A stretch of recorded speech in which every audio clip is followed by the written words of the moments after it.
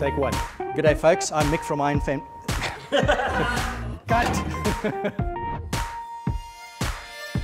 G'day folks, I'm Mick van Zyl from Ironman 4x4. How long should shock absorbers last? The answer to that question is exactly the same as the question, how long is a piece of string?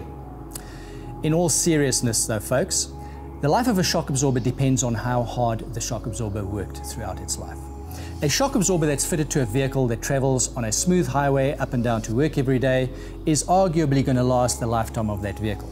However, shock absorbers fitted to a farm bucky that is racing across a ploughed field with a bull on the back on the way to the cows every day is not going to last that long. So when does a shock absorber actually work hard?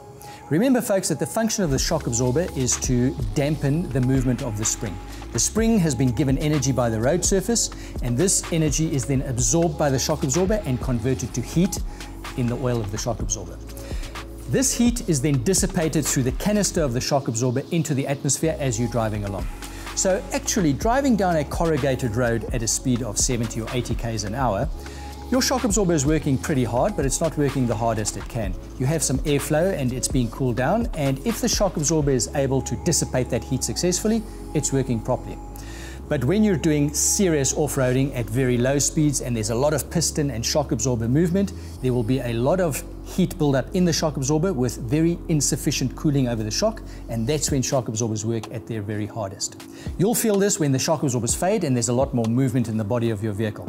And then you'll know it's time to pull over, make a cup of tea and a cucumber sandwich and let everything just chill out for a while. Of course, the other thing you could do is to go for a different type of shock absorber technology. So typically shock absorbers standard on a vehicle are gas shock absorbers, and a lot of replacement shock absorbers are also gas shock absorbers.